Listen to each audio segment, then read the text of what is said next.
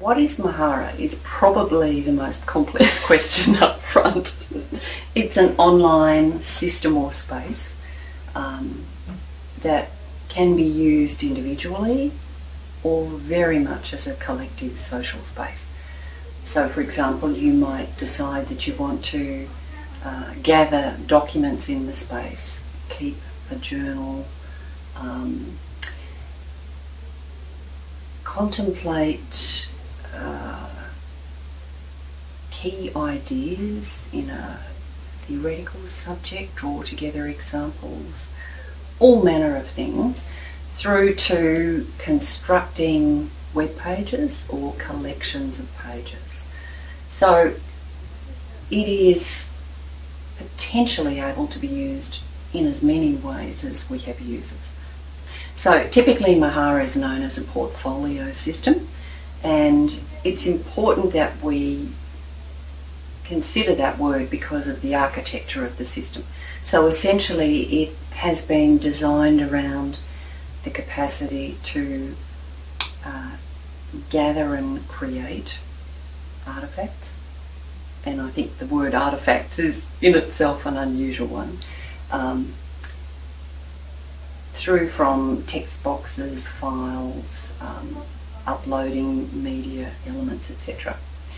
So there's a gathering notion, or filling in your resume. There's a organise, reflect and present notion. So all of a sudden you want to share this with an audience.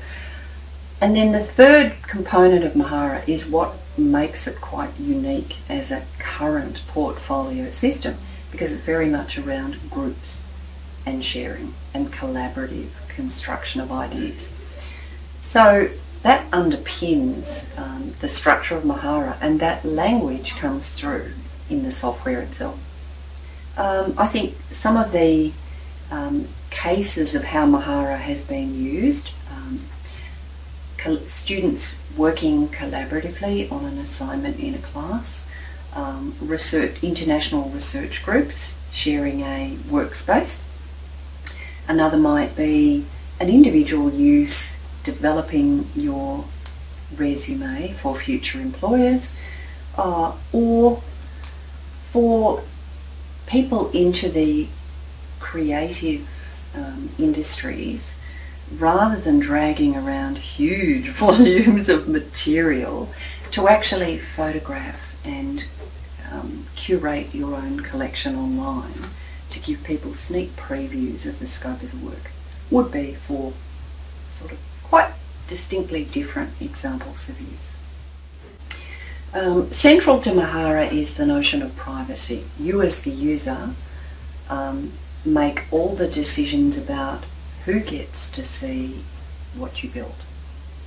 And it's very much about you providing different levels of access so that people can view your material, not only view it, but offer comment and review.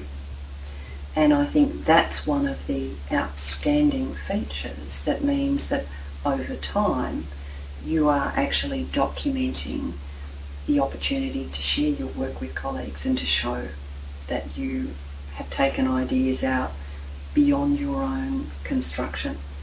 What happens over time, you can download your content from Mahara, and it allows you to download that in a number of formats.